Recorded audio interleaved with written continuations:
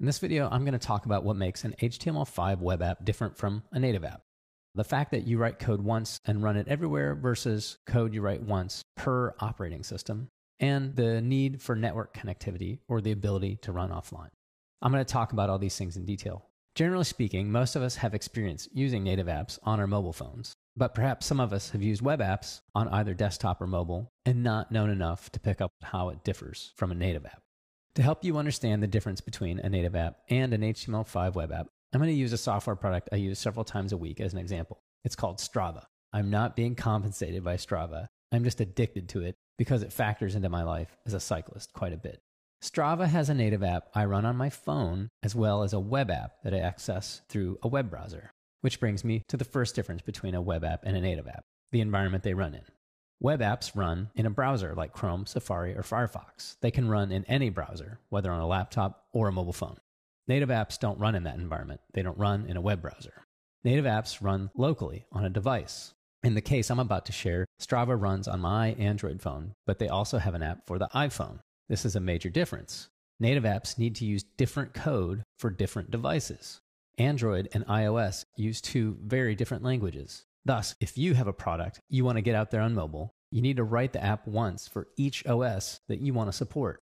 This means not only building it, but maintaining it.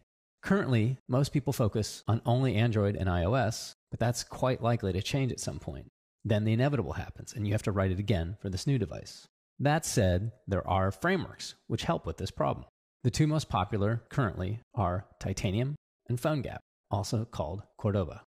Ideally, these frameworks allow you to write code once and compile it to different mobile OSs.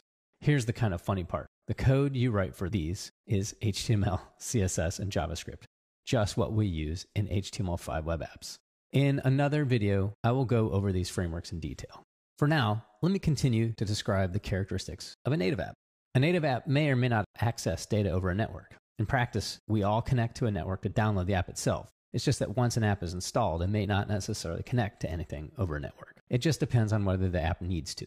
For example, if your app just needs to save data locally on the device, a network connection isn't necessary. However, most of us expect local data to be sent to a remote server for some reason or another. One good example is the camera on your mobile. Typically, you take a picture and it's saved in memory locally on the device. Many times, that image is automatically uploaded to a remote application of some kind as a way of backing up that image or sharing it. In my case, with Strava, you can see here I have a screen to record a ride. Once I've downloaded and installed this app, I need a connection to GPS in order to be able to record the ride, but the GPS data about the ride is stored locally on my phone. Once the ride's complete, I end the recording and the ride data is automatically sent to a remote server where that data is used for ride analysis and some other fun things.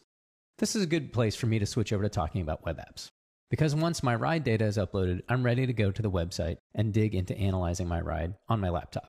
But you can access HTML5 web apps on any device. HTML5 web apps run in a web browser, and once the page loads, they don't have to access the network anymore. But they usually do either to update data from the server or post an update to the server. Also, once a page loads, much of the content is cached by the browser, speeding up subsequent page loads. New and changed content can then add to subsequent load times. There are ways to even allow HTML5 apps to work offline, some of which we'll learn. They may also save data locally to the browser and/or over the network. They also have the potential to be made once and run everywhere.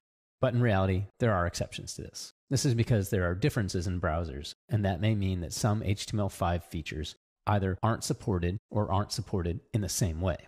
So from a user's perspective, native and HTML5 web apps may never feel any different. You open the app, enter some data, get some data back from a remote server.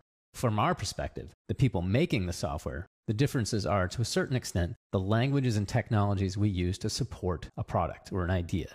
Knowing more about HTML5 web apps will help you decide which technology is right for your project.